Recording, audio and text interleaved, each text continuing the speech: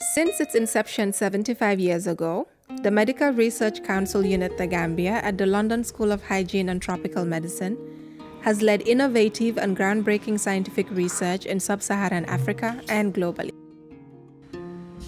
To deliver its vision, the unit continues to invest in high-tech capacity to support the important research across its main themes in disease control and elimination, vaccines and immunity, as well as nutrition and planetary health. The unit's laboratories are equipped with state-of-the-art technology, with trained technicians managing complex workflows and data generation, delivering real-time results. So the labs we have here actually, so the aim is actually to do all the requests of molecular diagnostics that projects that require in the unit, and as well we support the clinical services department for clinical care. So we plan to run more diagnostic assays, molecular diagnostic assays, that we can detect quite a range of other pathogens and pathogens that are associated with tropical diseases. So we have also invested in quite a lot of automated systems where we can run a huge number of samples in a very short period of time. So here we have the OT2, the Opentrons. So these are liquid handling robots that just came out in the market, and the unit was able to source about 9 of them. And we are currently using them to do our liquid handling operations. So we do the initial processes here by doing the lysis stage, which is the first stage for nucleic acid extraction. Having this kind of unit with such sophisticated machines and capacity also in terms of human capacity, we have a well-trained staff that actually can process any kind of molecular work that is required in the unit. The high-tech laboratory facilities are not limited to our campus in urban Fajara. Over 150 kilometers away in Keneba, similar infrastructure makes analysis possible in the heart of rural communities.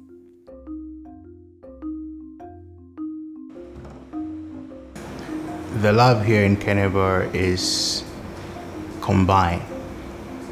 It does have clinical setting and research setting in one environment.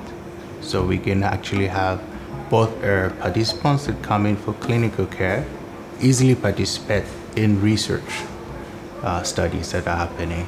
The lab is partitioned into 4 areas. We have a main research lab, and we have a cell culture lab, a microbiology lab, and of course the clinical lab that supports primary health care diagnostics for the clinic.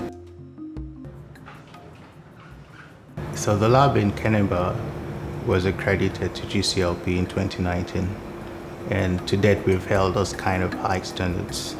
We do support satellite labs to reach that level of standard as well, and we boast of that as one of the key things we were able to implement in this kind of rural setting. The kind of standards we do hold help us to do clinical research that is of high quality and with good excellency and integrity.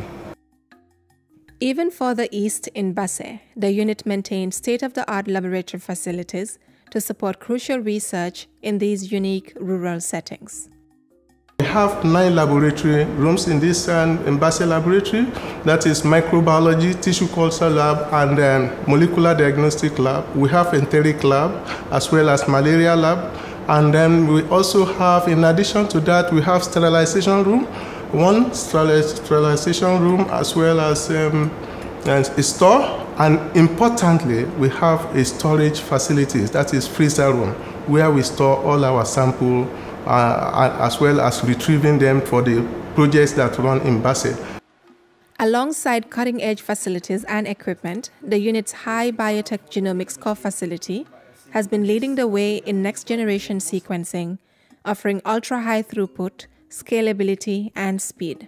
Actually, it's really a high-tech facility in our region. So if you go around the lab, we have most of the equipment you can find in any of the labs in any other part of the world. You've seen the high-tech machine from first generation to third generation machine in the lab, and also recently we've added single cell equipment and platform for work that the scientists are interested in doing in the lab.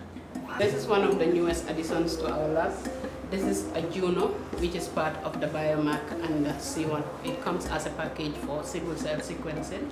We have the C1 here, which is used for generating our single cells that are later sequenced. We also have a very small and portable single cell platform, and this is the 10X, which is also a new instrument that we are going to start using very soon. We also have the luxury to have the iScan from Illumina, which is used for genotyping. And with time, we'll be using H3 Africa chip to be able to genotype samples from African patients. We are privileged. One of the things I say that we're privileged is that the machines need constant electricity supply. We get that in the MRC. The way the MRC has been set up is that we can get reagent from UK in real time, so we don't have to wait. So those are things that we are very fortunate to have, and it would be good to have a system where we can support other labs to have similar type of facility and sustain it.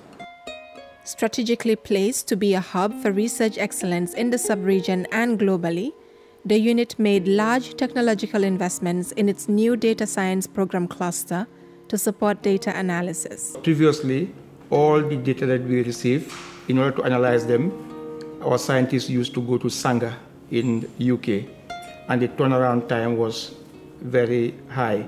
And of course, it means that you have to travel, you have to rely on other people to analyze your data for you. So we saw the need to invest in high performance computing, and that was why we put up a capital bid where we received a £1 million investment in order to build a data center. What we have here is we have about roughly about 1,400 core computing facility with about 2 petabyte storage, raw storage, which we get to up to about 1.5 data storage for mostly the sequencing, the data, and then other full science data, and provide bioinformatic tools for large data analysis. The machines we have here, we can divide them into 3 main categories. They are the general computing machines, and that one we have about 20 of them. And then we have what we call the GPU machines, which are specialized fast computing machines. 10 of them are specifically for nanopore sequencing using the FAST5 file, so that it can do methylation and any other epigenetic analysis. There is another 2 which are high memory. They have high memory computers that for a large, very large data analysis. We think that is given enough resources for mostly bioinformatics and genetics analysis for the MRC for the next 4 or 5 years to come. The MRC unit The Gambia at LSHTM continues to enjoy a strong relationship with communities across the Gambia, as well as partners in the public and private sector. Through these collaborations and investments in innovative technology, the unit will continue to lead research, inform health policies, and become a center of research excellence in the sub-region and globally.